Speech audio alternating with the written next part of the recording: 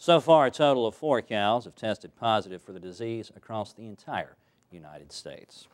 Well, when you hear the term cross-training, you probably think of big sporting events like triathlons. Cross-training definitely helps athletes who compete in a variety of sports, but it can also be really good for you. Dr. Milady Murphy is here from Shelton's Health and Wellness Center to tell us about the benefits of cross-training. Dr. Murphy, nice seeing you. Pleasure, Danny, always. You know, according to the American College of Sport Medicine, cross-training is just not for athletes anymore. It's for all of us, Danny. What the studies have indicated is that people who participate in cross-training type of activities are less susceptible to injury, more motivated, lose the weight faster, and just perform better overall, whether it's recreation or just quality of life. There you are.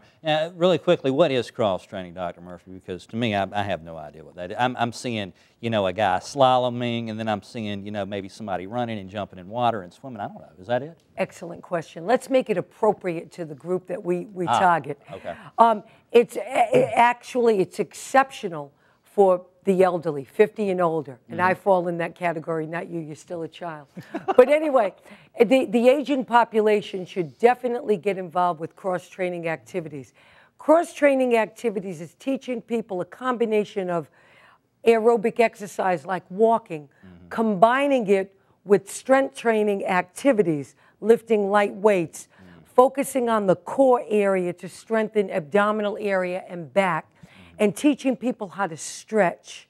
And as we age, those things become limited, and we have less ability in strength, we have less ability in flexibility, and we have less ability in cardiovascular fitness.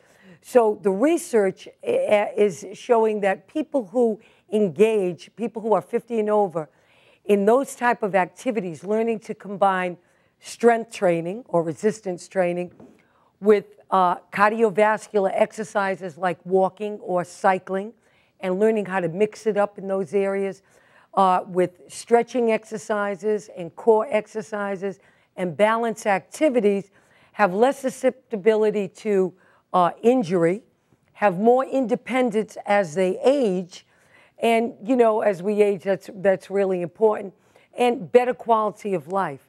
So personal trainers and exercise instructors are getting out there and teaching that age group the benefits of cross-training.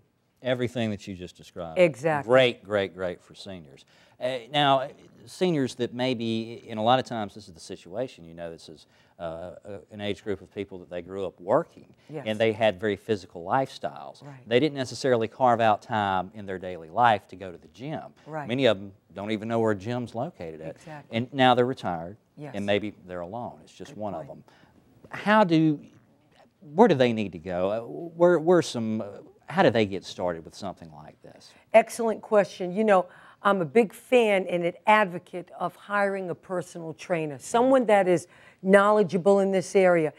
The personal trainer becomes your support system, your motivator, your foundation of knowledge to guide you. If you like group exercise classes, think about joining a gym or a wellness center or a rec center that has group fitness activities that they're using this with the younger generation. They're using cross-training activities in group fitness areas.